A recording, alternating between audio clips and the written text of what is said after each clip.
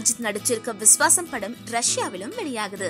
ஏற்கனவே ரஜினிகாந்த் நடிச்ச கபாலி 2.0 படங்கள் ரஷ்யால திரையிடப்பட்டுச்சு.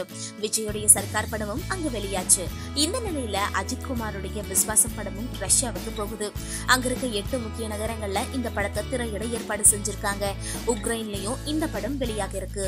விஸ்வாசம் படம் பொங்கல் பண்டிகையொட்டி ஜனவரி 10ஆம் தேதி திரைக்கு வருது. இதுல அஜித் 2 வேடங்கள்ல நடிச்சிருக்காரு. கதாநாயகியா லேடி சூப்பர் ஸ்டார் நயன்தாரா நடிச்சிருக்காங்க. சத்யராஜ், பிரபு, ஜெகபதி பாபு, ராஜ்கின்னரும் இந்த படத்துல நடிச்சிருக்காங்க. சிவா இந்த படத்தை இயக்கியிருக்காரு. படத்துடைய பாடல்கள் வெளியாகி ரசிகர்கள் மத்தியில நல்ல வரவேற்பு பெற்றிருக்குன்னு சொல்லலாம். ட்ரெய்லரும் வெளியாகி இருக்கு. அடுத்து வினோத் இயக்குற படத்துல அஜித் நடிக்க இருக்காரு. ஹிந்தில அமிதாப் பச்சன் டாப்ஸி நடிச்சு வரவேற்பு பெற்ற பிங்க் படத்துடைய தமிழ் பதிப்பா இது தயாராகுது. டாப்ஸியும் அவரது 2 தோழிகளும் இரவு விருந்துக்கு செல்லும் போது அரசியல் செல்வாக்கல்ல ஒரு இளைஞரை தாக்குறாங்க. அவனால தொடர்ந்து தொல்லைகள் வருது. பொய் வழக்கிலும் அவங்கள ஜெயில தள்ளுறாங்க.